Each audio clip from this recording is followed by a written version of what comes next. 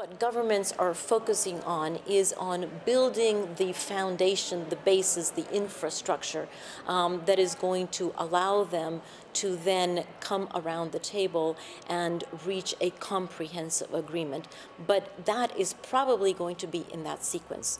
That is one of the big lessons learned from Copenhagen, that you can't come with the expectation of a global agreement that is not really based on very, very clear national legislation, on business activity, on investment flows. And that's what governments are doing right now. So they are putting in those foundations, and that then opens up the space for a global agreement.